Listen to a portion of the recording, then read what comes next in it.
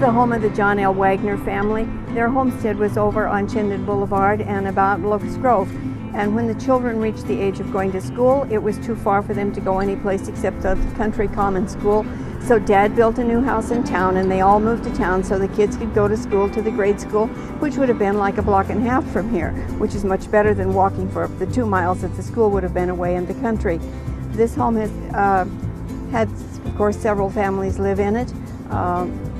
Many of them have had several children.